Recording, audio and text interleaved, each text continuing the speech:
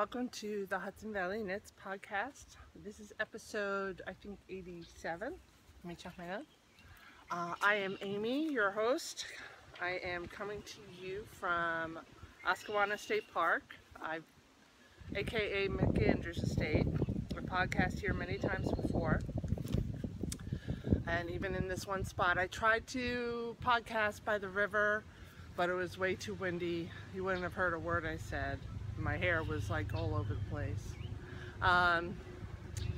So I picked this little spot by the swamp, and I apologize for any trains that might go by, but that's the way it is. The Hudson line goes up the Hudson, so what are you gonna do? Anyway, I have a lot of cool stuff to show you, but I'll start right up front. For those of you who noticed the title of this episode and have been watching me for a while, you know that I have a bird named Birdie who sometimes will fly in and join me during a podcast, and or would sing in the background. And Birdie passed away last weekend. It's one of the reasons I didn't podcast last week, and like I should have. It was a very depressing weekend. And Birdie passing away was just one of the things that made it a bad weekend, even though I did have a nice Mother's Day with my son, my mom. I came home from my mom's to find my bird had died. So it's very sad, but Birdie lived a lot longer than most birds of his species do, so we're happy we had Birdie around as long as we did, a good 20 plus years. So I'll put a little tribute to Birdie at the end. Sorry if it's corny for you, of course you don't have to watch it. So let's get, I do the announcements and the chatter at the end, so I'm gonna just jump right into my whips. I only have two whips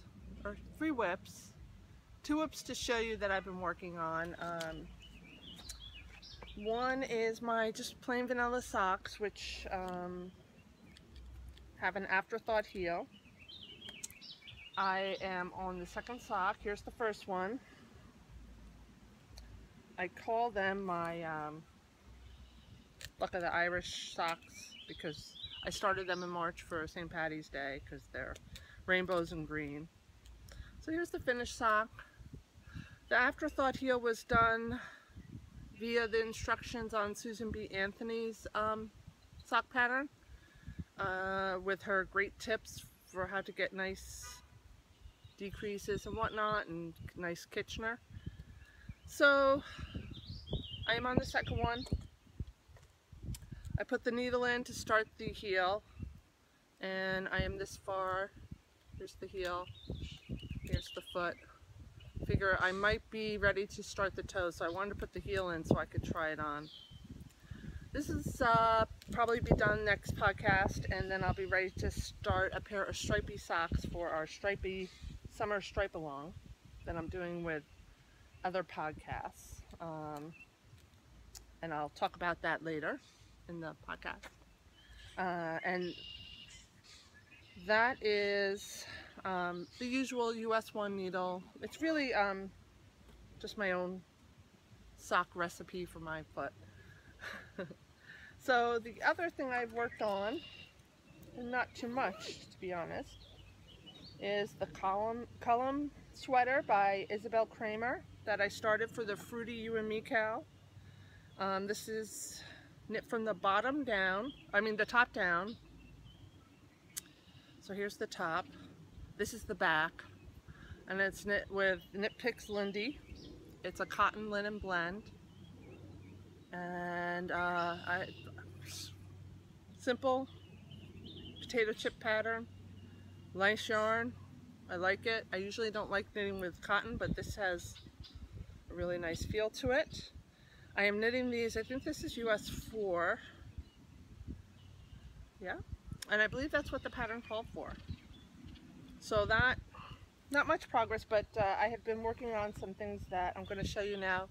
They were finished objects, so they are finished objects now. So I didn't get much time on the Cullum So finished object number 1, and one that will count for, well, my stuff won't count, but one for the goals contest of finishing whips is, ta-da, Yarn Fairy in My Garden by Donna Druchunas. I call it my Apple Blossem shawl. It's a square shawl. It was blocked at my mom's when I was up there for Mother's Day, so I did finish it in time. Let me stand back a little more. I took some great pictures by the river. And you may have seen some pictures I took at my mom's. So this was a great pattern. However, the beading on the edge was a pain in the you-know-what and insignificant, so if I had to do it over, I would have omitted the little beads on the edge. Here's one, and can't even see it, see? The beads that came with the kit, way too small for this yarn. I went nuts trying to get these beads onto the yarn. I can't tell you how much dental floss I broke trying to get these beads on the yarn. No, I was going to say a bad word. I'm not going to say a bad word. Forget it. I would never do that again. Or I would just use a bigger bead, but for it's just around the trim, and why bother, right? So that is a big deal. I have more whips I can start working on, and I mentioned the Alice Starmore wrap that I have, so I'll probably, maybe I'll pull that out of the closet next. The other FO, finished these a while ago. The Kwalla socks, knit in Socks That Rock, lightweight, in the Scum run colorway. One of the most terrible sock patterns ever written, but if you care enough to make adjustments, they're very pretty socks. So, good idea, poor writing skills. I really love these socks. They fit pretty good. They're a little loose, but there's no way I would have knit these on a 0, so very happy with them. I maybe could have taken a few more stitches out of the pattern, but all in all, I'm glad I knit them. I like the way they came out. I was able to fix, adjust the pattern, and all is well. But you don't knit these socks from her book, the Socktopus book, unless you are okay with making adjustments to pattern. Third FO. This is the Ripley sweater, tank rather, for my daughter Rachel. Here's the front. I knit this in Quince & Company, what should they call it? Quince & Company Kestral in the Pebbles colorway, and I washed it in the wash, and it came out pretty good. Here's the detail. These are actually leaves. This is definitely a style my daughter will love. She'll be here Wednesday, so I will take pictures of her wearing it on Wednesday, but definitely a Rachel style. She likes tank tops. She likes grays and blacks and things like that, so she will love this. Great pattern. I loved it. What a cute little tank. You could knit it in different colors to get different looks, and just a great pattern.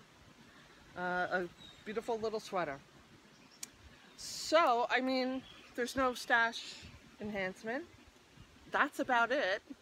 I'm only 10 minutes in, but I have a lot to talk about. So if you want to hang around, I'm going to talk about the third whip, which I didn't show you yet, but I'm going to talk about some stupid things I did. So maybe you can learn from it or laugh at me, whatever you want to do. There is a clip at the end that I recorded last night, and I was very frustrated last night. I wasn't like pissy or anything, but I was just like, what the heck? What? I was baffled. So I don't want to go into too much detail, but Starmore sweater. Here is it's off the needles because this is going to be ripped out and I have to start over. But here's what the trim will look like. I already ripped out what I had done so far of the actual Fair Isle pattern. This is just the trim at the bottom. Beautiful colors, yada yada yada. There's a good bit of information about this and gauge and just stuff like that. And you, when you're knitting something like this that costs like 200 plus for the kit and it's going to take hours and hours of work, best to do it right and do it and make it so that it looks the way you want it to look. So ripping it out and starting over is not a problem. It's just the way it is, and next time I'll be more careful. Okay, so I'm going to end this with the show and tell, and I will talk more about this after announcements and chatter. So announcements. We are in the middle of the second stage of the 2017 goals contest or whatever for the Hudson Valley Knits Podcast. I do it different this year than in the past, where each quarter we focus on a different type of goal that I had. So instead of other people accomplishing their goals, we're going to kind of follow loosely my goals. And the goal I'm focusing on this quarter is finishing up whips. So you saw my shawl, which had been started years ago and sat in the closet for at least 2 years. That is done, and you can pick up any project that you have that's a whip and you started before 2017 and finish it up and post a picture in that thread in my Ravelry group and get a chance to win the Stephen West book, West Knits Best Knits, the Shawl volume. Excellent book, amazing prize, and not a lot of posts, so get over there and post your whips because you have a good chance of winning. And then this quarter will go to the end of June, so you have about another month left to finish up some whips, so have at it. The other thing I wanted to talk about is the Summer Stripe Along that I'm doing with 3 other podcasters. The details I will, you know what? I wasn't thinking. I emailed myself the details, totally not thinking that the email would be on my phone, which I use to record my podcast, so I can't look at the email. But anyway, it's Simply Stashless Podcast. It's Helen. See, I can't remember Helen's, but I read it in my show notes last week, maybe. Giddy Knits, which is Helen. Anders Mill Knits, which is Emily. Simply Stashless, which is Karen.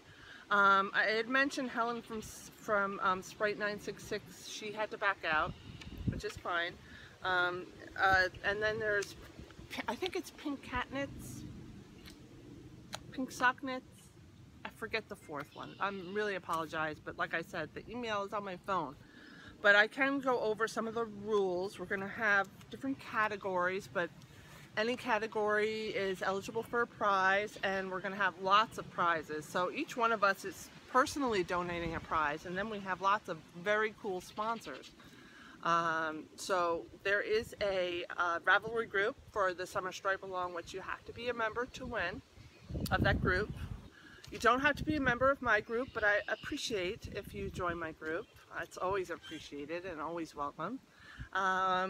This is going to be a lot of fun. I'm going to start a pair of stripy socks as soon as I finish these. And I'm going to start this, well, I'm knitting the Stephen West Exploration Station. I haven't worked on it in a couple of weeks because I've been trying to finish up stuff. But that is, I consider that stripy, so that would count. You can't use whips. You have to start it after June 1st, but I'm not getting prizes, so I'm just going to keep that as one of my stripy projects. And I also have on the Spice Market by Melanie Berg, which I have a kit for that I want to knit up as part of this stripe along. So I got a lot of cool stuff to work on, and I'm looking forward to hopefully getting a lot of people together, a lot of chatter. I've put together a bundle of stripy shawl suggestions that you can check out in that Ravelry group. And I know some other people have done some bundles, so check out the bundles. We're going to get some ideas. And I think it'll be a lot of fun. So, what have I been doing? I should have podcast last week, and I didn't because I was up at my parents' house for Mother's Day. And my aunt was visiting, and her daughter Stephanie came up to visit, whom I haven't seen in years, and so there was no time to podcast, and that's fine. And then when I came home and Mark told me that Birdie had died, I was just kind of sad, and so just life has been kind of rough. I heard Sunday night, I got up in the middle of the night to use the bathroom, and I slid on the stairs and I twisted my ankle, and I've had a bad ankle for 2 weeks. I had to work from home for a whole week and just ice my ankle. So I haven't been able to get out and go hiking. I'll probably miss the mountain laurel this year because I can't really hike. I can walk on it, but it gets swollen by the end of the day, so that's been going on. Things are picking up at work and getting a little busy and stressful. And I just got a lot of stuff going on, so that's why I missed last week. But I'll be back on track now. You may know that it was 2 weeks ago. 2 weeks ago was Mother's Day here in the U.S. So, what else have I been doing? I knew there was something else I wanted to tell you, but anyway, I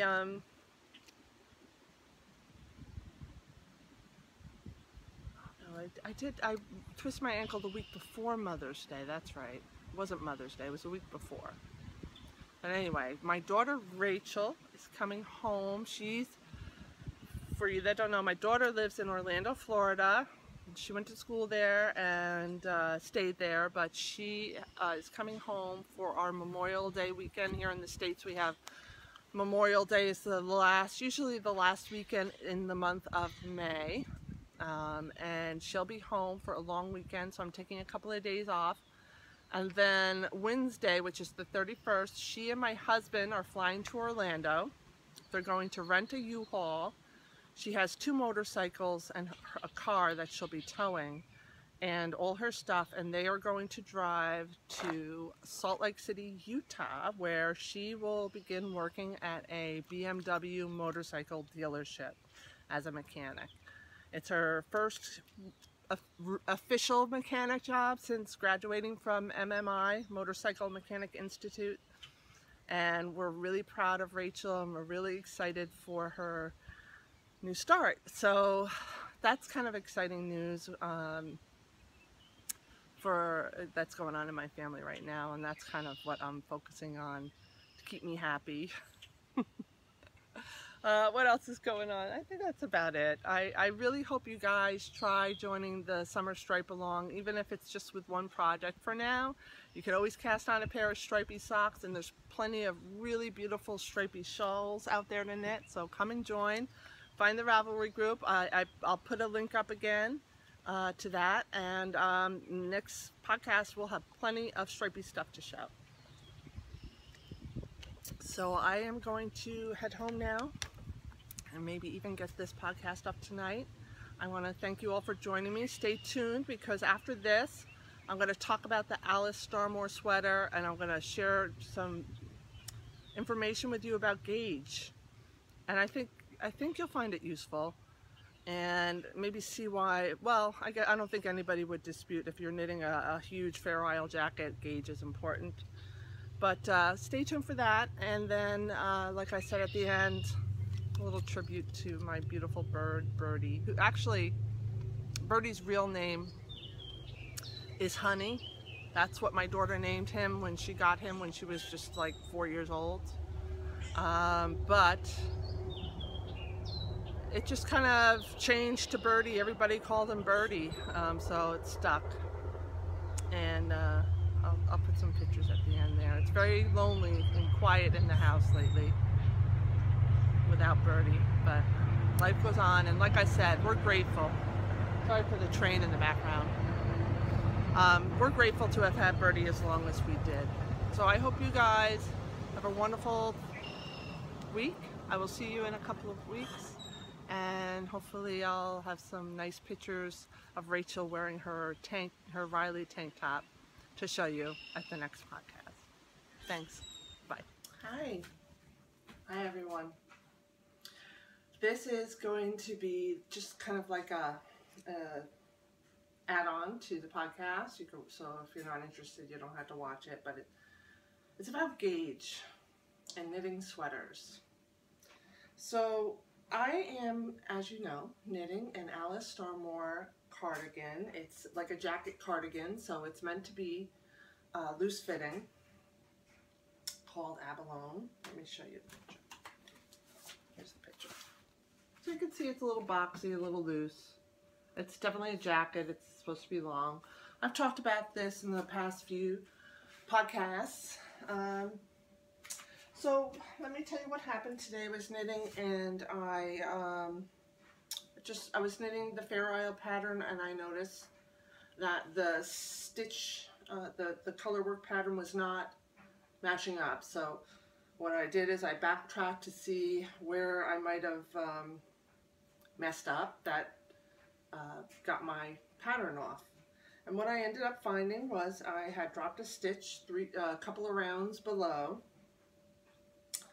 and it messed up 2 rounds worth of color work. So I decided to, instead of trying to fix and adjust, like if it were the previous round, what I would have done is I just would have picked it and re-knit it without ripping it, which I'm not going to go into, but because it was a couple of rounds below, I decided to rip it out. So I took it off the needle, which is no big deal because it's sticky Shetland wool. And when I did, I realized that my cardigan was a lot larger than it should have been. So here is what I had been working on thus far. And you can tell just by looking at it, it's way too big. I took a tape measure and just kind of did like this at a table. Oops. I just kind of took the tape measure and kind of went like this around, much cleaner than I was holding it flat. And just to kind of see how big around it was. And I got I did it a few times, and I got a few different measurements. One time I got 166 centimeters. One time I got 170 centimeters. One time I got like 174 centimeters. So let's just say, because I know it's not a perfect way to measure, it's roughly 170 centimeters all the way around. I got gauge and cast on for an extra large, which should be 140 centimeters around with gauge. So I am off by 30 centimeters, which is roughly 12 inches, a foot. And you know what, if I put this over my head, you can see, so my bust measurement is 120 centimeters. And the extra large should measure up to be 140 centimeters, or roughly 8 inches of positive ease, which still is a bit much for me, but you can see I have this much ease, which is much more than 10 inches or 8 inches or whatever it was. And I couldn't understand why. I still don't understand why, to be honest with you. But I'm going to show you, I can explain to you that I thought about doing just the large, but I was afraid because my gauge does get tighter in the end. I was afraid that I wouldn't, it would be too tight. And I always try to go too loose than too tight, especially with a cardigan, because I would, my big chest would make things pucker. So what I'm going to show you is my gauge swatch, and I'm going to prove to you I got gauge. And then I'm going to show you what's really baffling me as I kind of laid this flat and did some sample gauges, different areas of this, what I knit up already. And this is not wet blocked. That's the only difference. And it is a garter stitch pattern for the trim, whereas this is the stockinette part. But when I measure these in 10 centimeter increments, I'm getting like 26 stitches per inch, per 10 centimeters, which it still should not give me 170 centimeters all the way around. So I don't know what the hell is going on, and I'm kind of uncertain as to what to go by when I decide how many stitches I should cast on and what size I should knit, because if well, let me go into that sitting down so you can look at it. So I'll go into that next. So let's start with the gauge swatch. The tension asked for this pattern is 28 stitches for 10 centimeters. Now this swatch was knit in the round, holding the yarn behind, and I trimmed it. I did it exactly the way she said to do it, basically, and I wet blocked it. And I let it sit a couple of days, and I played with it. I did all the things you're supposed to do.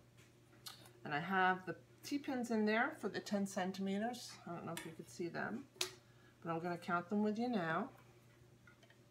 And this is with a US 3.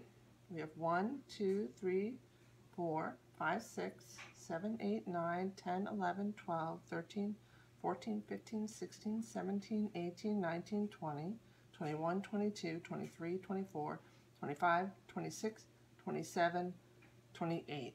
28 stitches in 10 centimeters. Spot on. I mentioned a couple of podcasts ago that my row gauge was a little off, and I shortened the length of the bottom of the hemline trim to compensate for that. So this should be a perfect 140 centimeters around, because the extra large I cast on for is 140 centimeters or 55 inches, and I am 47, 48 inches around, or roughly 121 centimeters. The large would have been 50 inches, and I was afraid it would just not be enough ease. And this is if you get gauge. When I measured all around, that what I had knit so far, I got 170 centimeters, and that's kind of the average of what I got the few times I measured around. And like I said before, that was a very rough way to measure. I was just trying to get an idea. If I take that 170 centimeters and the number of stitches I cast on for the extra large, that indicates roughly 23 stitches per 10 centimeters. That's very different than 28 stitches that I got knitting this stockinette swatch. So let's just do that really quick. I'm going to show you, and this is why this is what I can't wrap my head around it, and it's got me so baffled, is let me get all this stuff out of the way, and you just bear with me while I pull out my tape measure all the way. Okay. All right. So here we have. Let's start with the steek. Okay.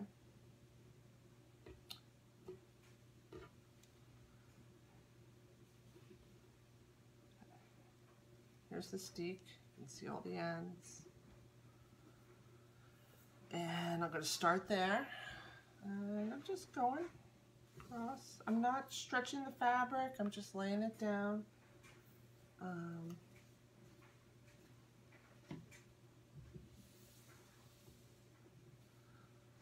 Right.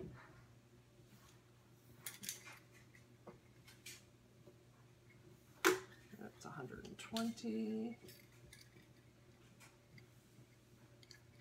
40, here it's 150. Mark that.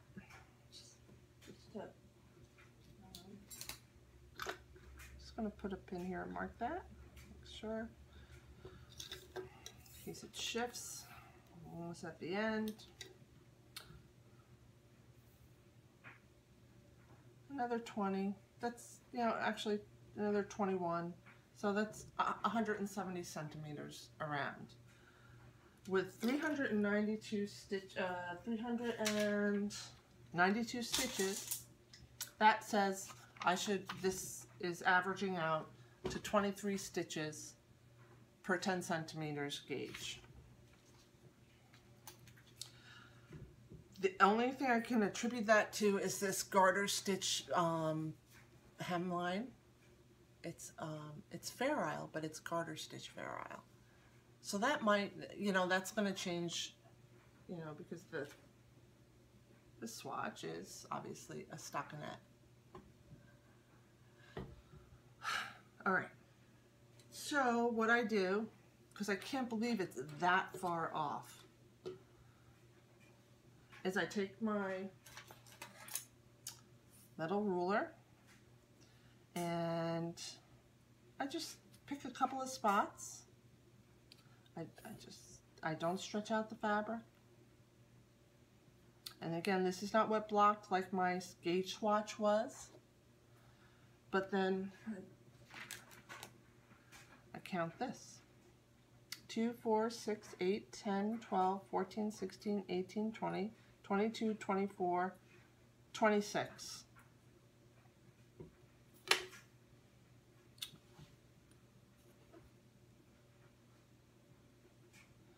That's right here. 2, 4, 6, 8, 10, 12, 14, 16, 18, 20, 22, 24, 26, and maybe a half. So now I'm like, I've got 23 if I go by the measurement around, but should I? Because that's a rough way to measure. But when I do gauge on different spots, I'm getting 26.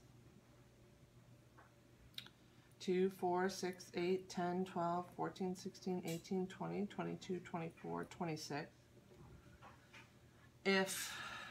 Let me do the math on that.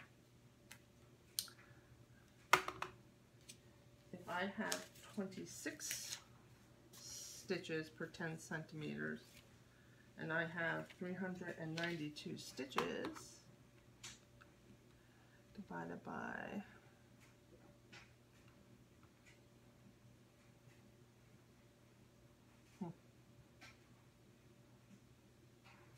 I'll get 150 centimeters around, but I'm getting 170 centimeters around. That's 8 inches more. So what is wrong with this picture? Should I go by the 23 stitches per inch? Or should I go by the 26 stitches per inch? I don't know what to do. I don't know what to do. We're talking 8 inches. Should I just stick with this US 3 and knit the size smaller? I don't know. I don't know what to do. Dilemmas. But either way, this is getting ripped out. And I guess I'll do it for you here on the camera. Okay, so this is, after you saw the clip I did last night, this is a little addendum. I didn't want to tell you before when I was just kind of showing you the whip. I wanted to show you, I want to talk about this after the fact. So I didn't rip out my entire sweater last night. I just ripped out the 4 or 5 rows of Fair Isle pattern I had done and not the trim. Because I just wanted to like approach it with a fresh mind the next day and measure it again and maybe even, you know, pin it out and measure it so I got an accurate gauge And I was actually even debating whether or not to do another gauge swatch, to be honest with you. So I did. I put it away, and I got up this morning and I was thinking about, I mentioned in the clip I recorded last night that it just baffled me how I had the perfect gauge on my gauge swatch. I had 28 stitches per 10 centimeters. Perfect. And then on the actual piece that I knit so far, I measured around and I measured fairly carefully, but it's not 100% accurate because it's not how you really truly measure a gauge. But just to get a good idea, and I got 170 centimeters around when it should have been 140. Okay, so think about that. It's 140? Yeah, 140. Or 55 inches is what it should have been around.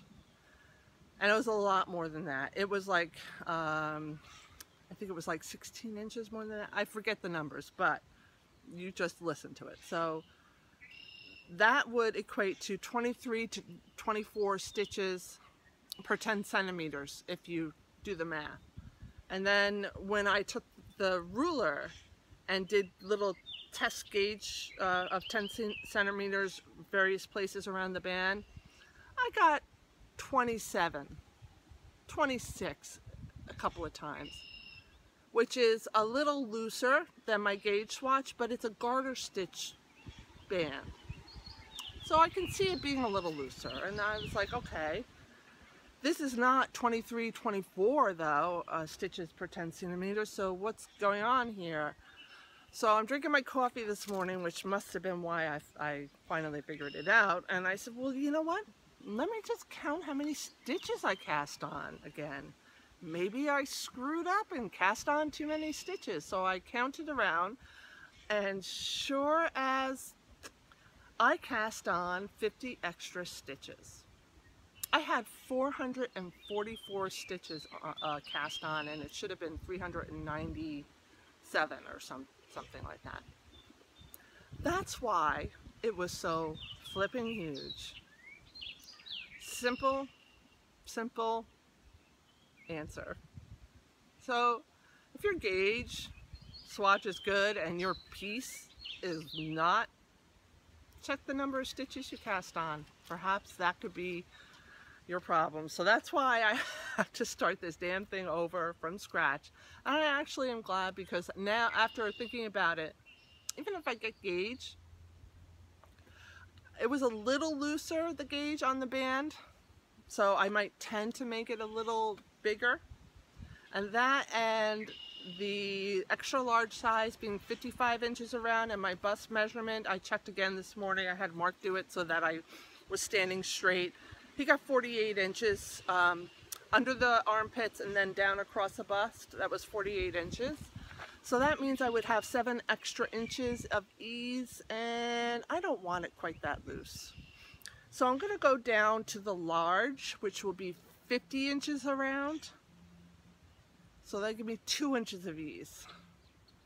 Again, I would have liked maybe an inch or two, maybe 4 or 5. 4 would have been perfect, but there's no sizing for that. However, as I pointed out, my gauge was a little looser when I started knitting up the sweater, which could give me a couple of extra inches. So I figured out if I, wow, there's a lot of fire trucks going.